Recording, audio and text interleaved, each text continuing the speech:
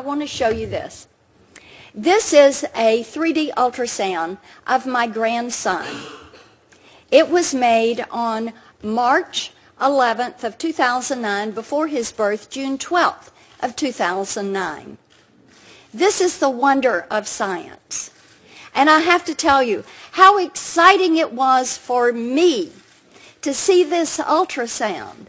I was thrilled. I could tell before he was born, 3 months before he was born, he had my eyes and nose. Now, for a grandmother, that's a really big deal. I could see his hands, I could see his arms, and I could see him peacefully resting in his mother's womb.